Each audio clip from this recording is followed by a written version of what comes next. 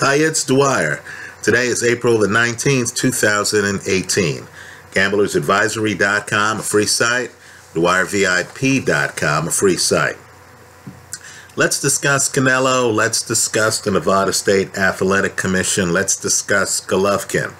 But first, remember, the opinion you should follow should be your own. Just consider this video to be a second opinion from a complete stranger online. Let me congratulate the Nevada State Athletic Commission on suspending Canelo for 6 months. Right? Let me point out that the use of performance-enhancing drugs should be a strict liability offense. Right? In other words, whatever your intent, right? You fail, you fail. You get 6 months, right? This should be like a parking ticket where, your meter runs out. You don't get to run over to the meter maid and say, hey, I was confused. My morning was tainted. Forget all that, right? You fail, you fail. Insurance companies, they're very integral in boxing, right? They help people deal with risk management. Insurance companies, the powers that be, they should know that rule up front. When they're writing a policy on a fight, they need to look at the fighter and they need to understand the stakes involved. Right? Let them help police the sport. Let me also say, too, that whatever PR campaign the fighter then wants to engage upon, right? If he wants to talk about tainted meat, if he wants to talk about a tainted supplement, if he wants to talk about his own hurt feelings, whatever. He can mount whatever campaign he feels he needs to connect with his fans. But this is really an adult business. Titles are at stake. People's health are at stake. You can't have some guy in the ring on performance-enhancing drugs, whether he intends to be or not. Right? So, as far as I'm concerned, the 6 months is very appropriate. Let me also say, too, I don't think Canelo makes it back image-wise from this. You already have some very well-known people in boxing openly giving you their opinion that this guy's been juicing for some time. Right? Golovkin talks about needle marks. Now Julio Cesar Chavez Jr. is saying that he believes Canelo was juicing. You have well-known trainer Ronnie Shields. These are boxing A-listers, folks, talking about how it's obvious, looking at the changes in Canelo's body, that he was juicing. Now, the point as gamblers is simply, you're never going to find out the truth, short of a confession, right? Short of some Lance Armstrong moment. You're never going to find out the truth. Never, ever. But you need to contemplate the possibility that this guy may have been juicing in the past. You need to recognize when you even think about betting on Canelo that you might be dealing with a guy who used to have an advantage that he no longer has. And that advantage might be bigger than physical. It might be mental. Right? The mental side of things is a big part of juicing. You enter the athletic event feeling that you have an edge on folks who you suspect aren't juicing. Now, what happens when you show up and you know you had that edge in earlier fights, but you don't have the edge in this one? Because you failed a drug test, you got hit across the knuckles by the boxing commission, and now it's 6 months later, this is your first fight back, and you're fighting naked. right? You're the guy, figuratively speaking, who was the former alcoholic, who was fueled by alcohol and giving public speeches, and who now has to do it sober. Right? Folks need to come to grips with the fact that there's a risk involved in betting on Canelo here going forward, right? 6 months from now, that didn't exist before, when he hadn't tested positive during a PED test. Right? Let me also say this too. In boxing, and I believe we're going to find this out at heavyweight shortly, it's very difficult to be a unified champion of 3 or more belts. Right? The minute you are, you're dealing with 3 mandatories. Right? Think about it. You fought your entire life. You get to the top. You're not only the champion, you're the champion times 3 different sanctioning bodies. Now, for a lot of us, that would be an opportunity to exhale. That'd be a chance to say, man, I've been working like a dog to get where I am, to have what I have. And now I'm going to see the wife a little bit more. Now I'm going to spend some time with my kids. Make sure they know daddy's not always in camp training for a fight. Right? Well, I believe Golovkin is going to have a hard time keeping all of his belts. Right? They're going to be mandatories who say, hey, wait a moment, player. I'm not going to accept step-aside money. I want the fight. I've been working like a dog too. Right? I've earned my mandatory contender status. I don't want to step aside and then hear that you're fighting Vanis Martirosyan now. Okay, as long as I'm the next in line, then I'm hearing that some other mandatory is. Or some guy coming off a drug suspension, Canelo is. Right? The minute you have multiple mandatories, you got problems. Right? To paraphrase the notorious B.I.G., more mandatories, more problems. Right? So what you find is that some guys will collect belts. Terrence Crawford at 140. He'll become undisputed. And then he'll say bye to 140. Right? He can check that box off his bucket list. He's not even going to stick around the weight class to defend all those belts because he knows it's impossible. He's going to look for other challenges in the sport. Crawford now is fighting for the welterweight championship against Jeff Horn. Right? So, just like the date stamped on an old carton of milk, right? The expiration date, in my opinion, on the rematch between Golovkin and Canelo may have expired. Right? Golovkin's in his mid-30s, folks. As much as all of us want to live forever, none of us do. Right? He's in his mid-30s. He has to be thinking about his final acts as a boxer. Right? This is the middleweight division. This isn't the heavyweight division where guys in their 40s like Vladimir Klitschko are still viable. This is middleweight. Right? Golovkin has to be thinking about his legacy. He's still an unbeaten fighter. He has to be thinking about the guys who gave him the hardest time in the ring, who are still viable. In my opinion, that's Danny Jacobs. He also has to be thinking about other weight classes that he might want to conquer. Right? Understand, we see these guys at the weigh-in. We don't know what it took them to get to the weigh-in. So Golovkin weighs 160 at the weigh-in. Folks, that's a lot of missed dessert. Right? Those extra helpings, forget it. Let's say he goes to the movies with his kids. The kids are having popcorn with butter. He's looking at his son jealous. Right? Understand, the 160 might be what he lost weight to get to. But his walking around weight might be much higher.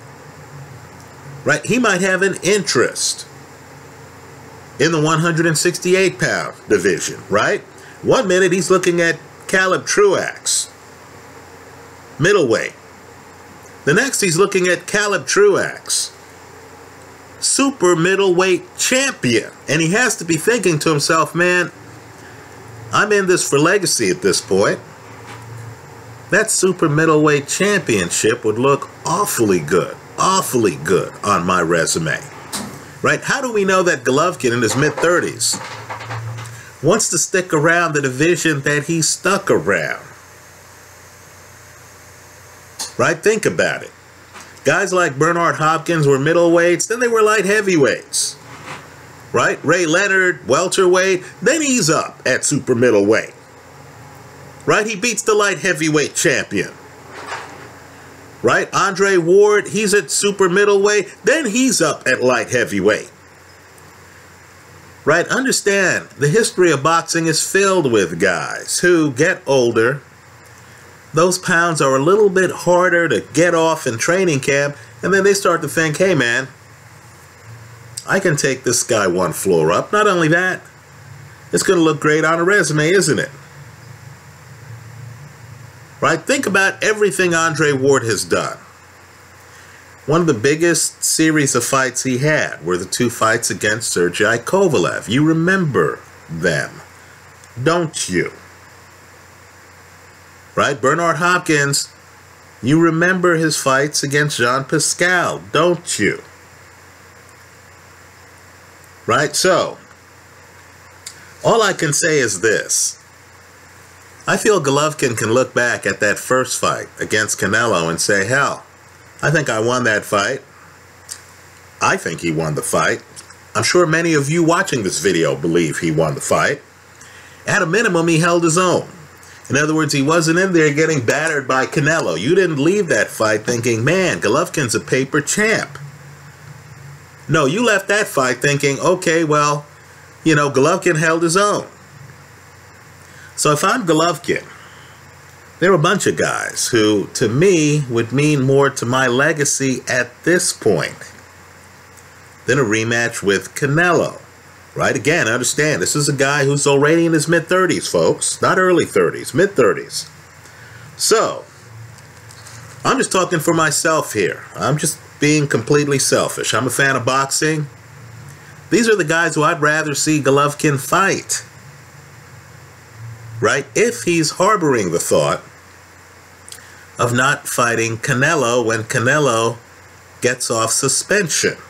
Right? And keep in mind, Canelo is a guy who at one point said, hey, I'm not, I want to fight Golovkin, but I'm not going to fight him this year.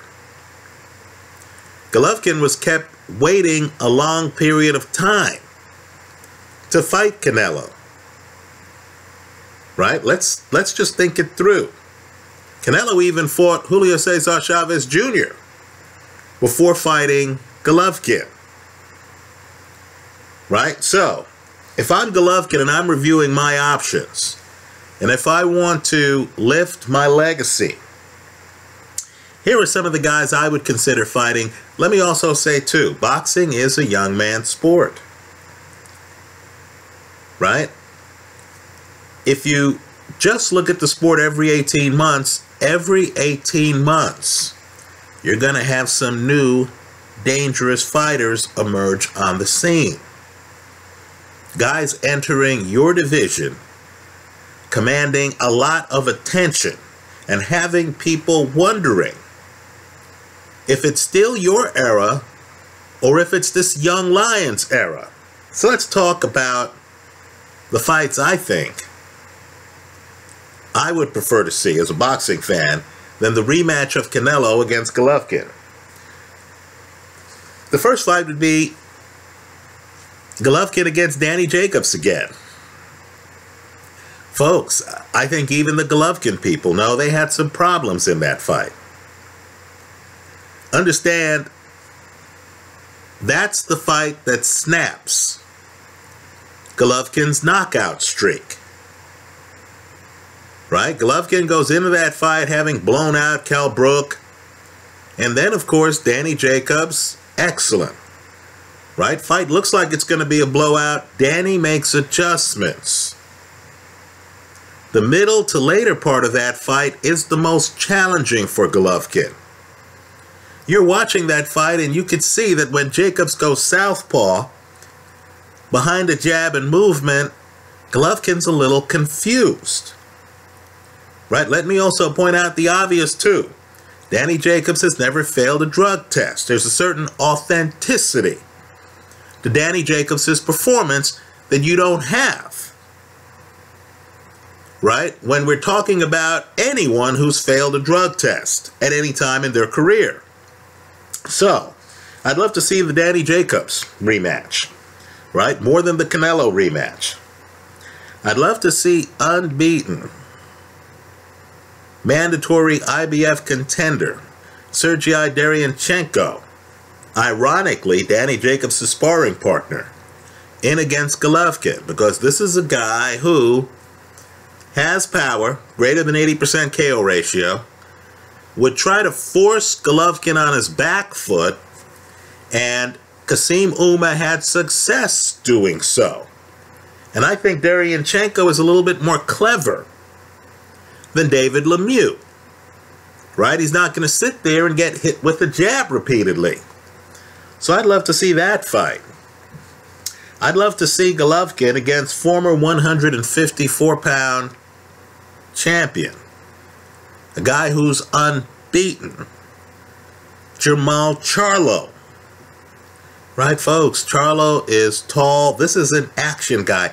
I don't think Jermall Charlo knows how to have a boring fight. You turn on a Charlo fight and it's blood and guts. It's high action. This guy is high volume.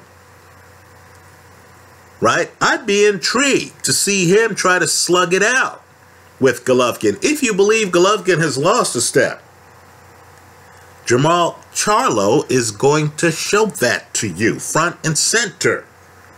Right? Let's just say if Golovkin wants to be in a high-action match against a guy with a punch, a guy with guts, a young guy who doesn't know what it's like to lose a fight. Right? Neither of them would. Charlo would be an excellent person. Let's talk styles. You heard me mention Caleb Truax, the former 168-pound champion. Folks, I have never seen a Caleb Truax fight where he wasn't trying to pin an opponent up on the ropes. Right now, Truax beat James DeGale the first time, roughed up DeGale, had DeGale backing up. Right? Truax mentally tough, right? That first DeGale fight's in the UK. Truax is an action fighter. As I said, because I thought Kassim Ouma looked great against Golovkin, right? Of all the opponents Golovkin's had, Ouma with Danny Jacobs is among the top in terms of looking good against Golovkin. Here you have Truax, who's bigger than Kassim Ouma, who's going to come in with the same mindset, who's going to try to get Golovkin on his back foot. Understand, when you're fighting Truax, you don't have to go looking for him. He's like the postman. He finds your address. He's knocking on your door. Right? Another fight, style-wise. Danny Jacobs looked great. Southpaw stance, right? Jacobs switches to southpaw. Is operating with movement behind a jab. I'd love to see Golovkin against former 154-pound unbeaten champion Demetrius Andrade. Right? Understand, Andrade is so anxious for the fight, he's openly campaigning for it. Right? I don't believe Andrade's about the payday. I think Andrade believes that his style is the style to beat Golovkin. And, like Jacobs, he's tall. He knows how to use length. Right? He's much more athletic than guys like Murray. right? The British fighter who lost to Golovkin. And finally, let me say this, and I know this name's going to surprise some people, but speed kills. This guy still has hand speed, folks. Let's remember, too, that he's going to be hard to find in the ring. A lot of Golovkin's game is to stay away from you early. He's a cautious stalker. Stay away from you early, figure out the angles, then he's throwing bombs. He seems to have a lot of success against tall guys. Martin Murray, the guy he hit on the head, Marco Antonio Rubio, guys like that, right? He has a lot of success when he can see you and he can hunt you. Now, a guy with great footwork from a southpaw stance, who is sudden, who can get in and get off straight left hands and then back out and move around the ring. A Manny Pacquiao could be devastating to Golovkin. Now, I know some are going to say, hey, what about the size gap, right? Didn't Golovkin already fight Kell Brook, a guy coming up from welter? Manny Pacquiao beat Antonio Margarito for the 154-pound championship. Now, I know it was fought at a catch weight, okay, whatever. But let's just say, if you were impressed by the Golovkin-Kell Brook fight, and understand, that fight's one of the major fights on both of those guys' resumes. Just imagine Golovkin against Manny Pacquiao. Kell Brook is not a southpaw, folks. Manny Pacquiao is. Kell Brook is easier to find in the ring than prime Pacquiao. If Pacquiao can come in and fight low, right? Think Rocky Marciano in some of his fights. Pacquiao comes in, he's fighting low. If Pacquiao can move around the ring, make it hard for a two-handed slugger from distance like Golovkin to time him, to hit his head, I think a Manny Pacquiao-Golovkin fight would be spectacular. Let's be clear here, too. Both Golovkin and Manny Pacquiao are future Hall of Famers. They're at the part of their careers, well into their 30s, where they're taking fights for legacy purposes. They want lines on the resume, right? They want people to look back and say, oh, that's Hearns Hagler. You know, that's, Leonard Hearns. That's Leonard Hagler, right? They want the big fights people are going to remember, right? This fight is right in front of them. So let me just say this. I hope Canelo makes it back. I think his image has taken a big hit because I'm not sure if you come back from the public knowing that you failed not one but two drug tests, right? Let me also say, too, the quality of the excuse, tainted meat, was weak at best. When you're a multimillionaire training for a multi-million-dollar payday in a rematch, I think it's hard for the public to believe that you can't ship meat in. That you can't, you can't go out and buy gourmet meat, right? It's just hard for me to believe that Canelo's getting meat off the food truck. Also, the fact that there was prior precedent, in other words, other guys ate tainted meat and failed tests, right? To me, hurts Canelo, because he should have known better than to put himself in the same situation. The tainted meat story sounds like a cover story, right? Doesn't sound like the real thing. And of course, there's the tape. We're in a YouTube era, right? When you look at fighters and suddenly the fighter in his 20s has lost body fat and looks a hell of a lot more muscular and has a hell of a lot more hand speed. Maybe the guy's just working harder. Maybe the guy was partying and hanging out in his early 20s and didn't get serious until his mid-20s. right? But there are other ways to explain it. Other speculation, it's not going to be favorable to the fighter,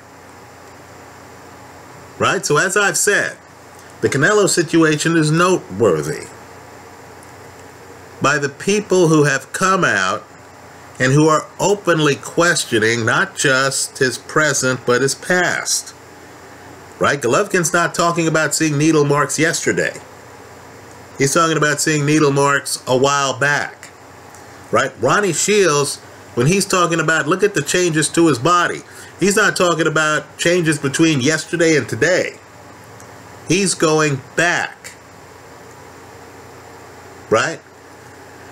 I believe in second chances, but let's just say, if I am Golovkin at this point, I really have to wonder about how much glamour, how much allure the rematch with Canelo will bring.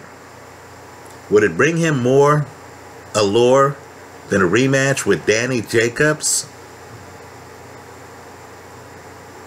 What about a fight against Manny Pacquiao, where Pacquiao shrewdly buys a ticket for Kell Brook, so Brook sits in the front row, right? Maybe they'll even be clever and have that fight in the UK. If that fight came off, and I know some people are going to say, Manny was roughed up by Jeff Horn. Why wouldn't he be roughed up by Golovkin? The Jeff Horn fight's close. Could have gone either way. Jeff Horn leans on you. He puts his body on you. When you watch Jeff Horn, you'll often notice Jeff Horn has like his hand on you as he's inside. That's not Golovkin's game. Golovkin blasts you out of there. But Golovkin doesn't want you holding him, and Golovkin's certainly not going to come up and hold you. Right? So, let's just say Golovkin has options. What I expect to happen is that some of the decisions are going to be made for him. He's a dominant champion.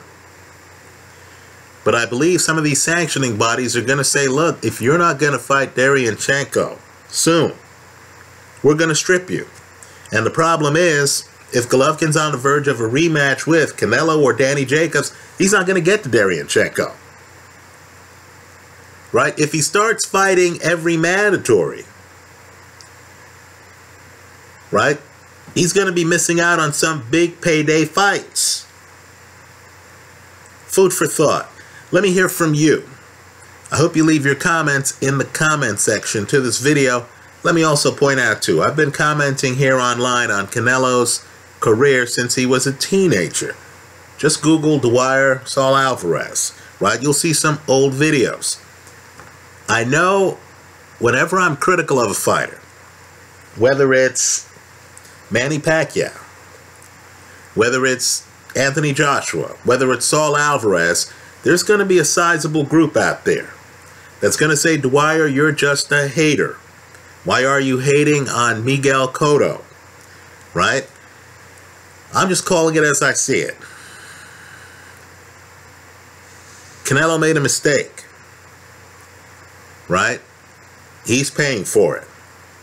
The question is, how many other people have to pay for Canelo's mistake? How long do you want Derevyanchenko waiting for his shot at Golovkin's title?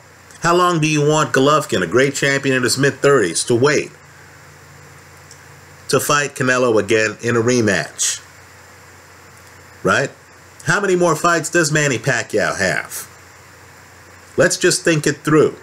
Jamal Charlo, Demetrius Andre, these guys are unbeaten. Why should they sit around and wait for the clouds to clear on somebody else's suspension before they get a shot on the dominant middleweight? Let me also say too, Billy Joe Saunders, folks, think it through. That's the fight style. That's the fight style that would give Golovkin problems. Folks, that would be a unification match at middleweight. Given all of these options and all of these opponents, and understand Saunders has said, look man, I'm not going to be an old man in boxing. I'm on the clock. I'm putting myself on the clock. I'm only in this game for so much more. Right? With all of these options, do you, the fight fan, and leave the answer in the comment section, want Golovkin waiting around for a rematch with Saul Alvarez? Would that fight mean more to you than unbeaten Golovkin against unbeaten Saunders for the unified middleweight championship? Let me hear from you. Thanks for stopping by.